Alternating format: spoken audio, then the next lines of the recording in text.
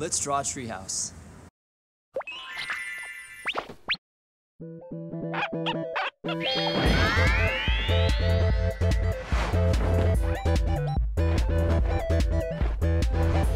Oh, Chubbicorn.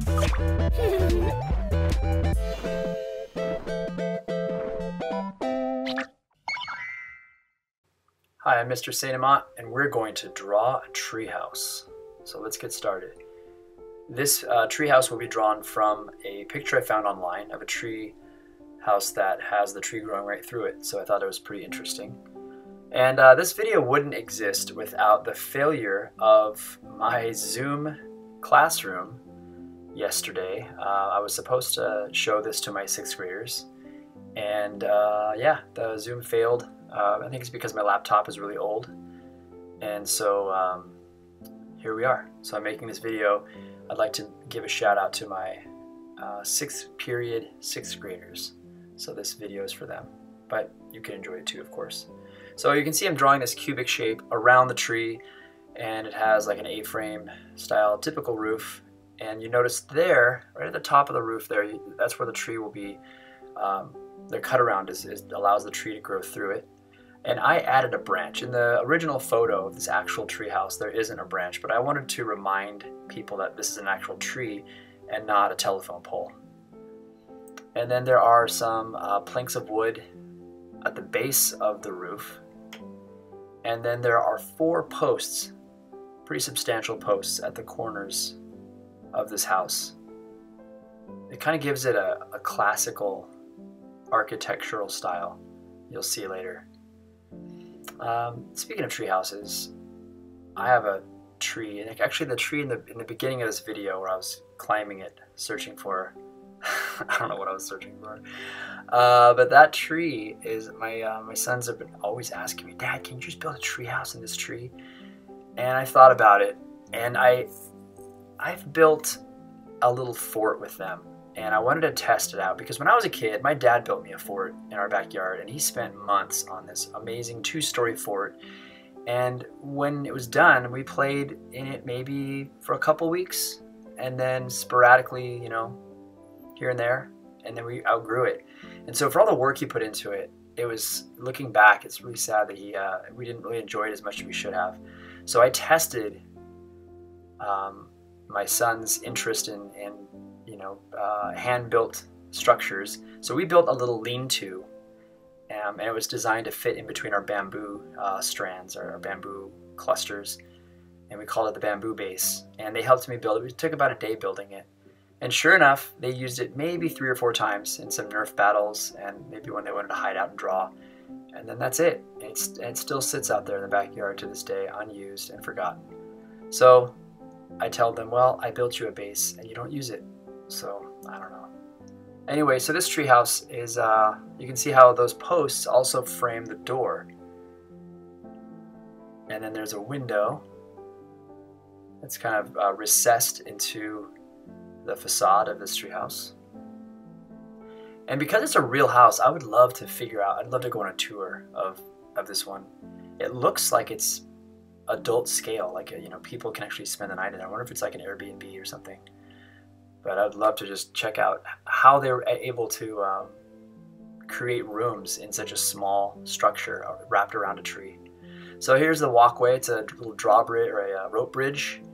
And it goes, in the photo, it doesn't go quite into any structure that I could see. It just goes off camera.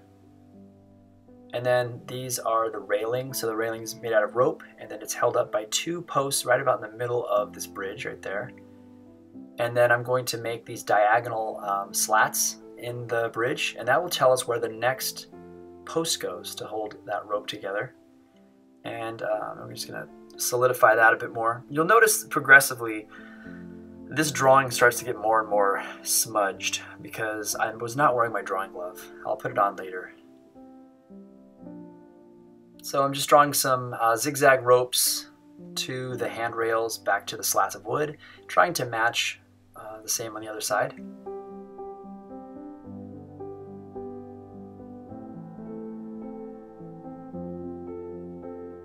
And then we'll go ahead and work on this area.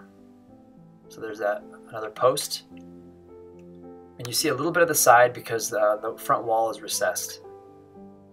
And here is the deck. I thought this was a cool feature, to have a deck on a treehouse. And of course, how could you not, right? You have to enjoy the view. And then I'm going to add a hummingbird feeder, because I love hummingbirds. We have 2 feeders in our backyard. And it's just fun to watch them with their aerial battles. They're so aggressive. You know, even though they're tiny little birds, they're so territorial, you know? It's fun to watch. All right, another post that's going to divide these 2 windows. Might as well have a lot of windows if you have a treehouse, because I can't imagine there being a bad view on something like this. You're just surrounded by trees and forest and birds.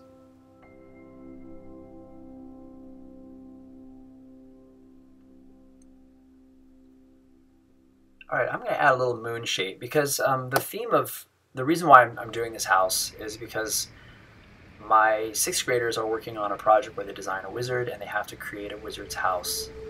And I thought, well, let's make it a little more magical looking, more eclectic or mysterious by adding a moon symbol. So that's one of the differences, that and the bird feeder plus the roof, and you'll see that later. Those are the differences from the photo that I found. It's always a good idea to alter your resources. One reason is to not just completely copy exactly what you found and then claim it as yours. But it's good to just try to alter a design to give it the style that you're looking for. This is not a wizard's treehouse in real life, so I just made it. I probably could have made it more magical looking. I could have amped it up a bit more. And then here's where I add roof tiles. Now on the original, the photo, they just have, I think it's like an asphalt roof. It has just the flat shingles. This is a little bit more fantasy because these types of tiles are very heavy. So to have this much weight in a treehouse is probably not practical.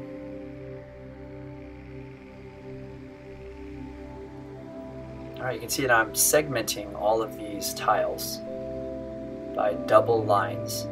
And you see how I drew the bottom one first, and then I'm drawing up, so each one overlaps the one before it. I'm going to put some solid lines there. And here's where, okay, this is my drawing glove.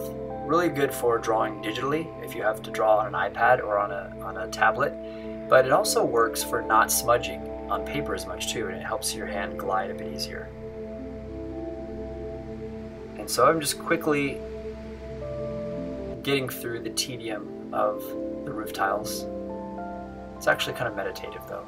You're just able to draw something over and over again. You have it, you're getting it right, there's no real thinking involved. It's kind of nice to just do a drawing like that where you're drawing a pattern repeatedly. Actually, these tiles probably could be made out of bamboo. If I were to build a treehouse like this, I would probably use something light like bamboo. I wonder if that's possible. I guess it'd have to be perfectly sized and carved to work. Now, as I go back, you'll see I kind of mess up right there. I was trying to rush, and I'm just trying to make it less detailed. There's a risk in overly rendering a drawing. It's about focusing on the most eye-catching parts, the most important parts, and the rest you can kind of soften up a little bit, or pump the brakes on the detail. But I am going over that because my hand smeared everything, just obliterated those lines. The pencil I'm using is a Tombow, very soft lead, so it does smear easily. So you can see right there, I'm just kind of, giving it a once-over really quick to show the texture, not too much detail back there, a little bit of atmospheric perspective. A little bit. I could have added more. Could have made it fade off more. And then one row of tiles on that side. We'll establish the branch, and that's it.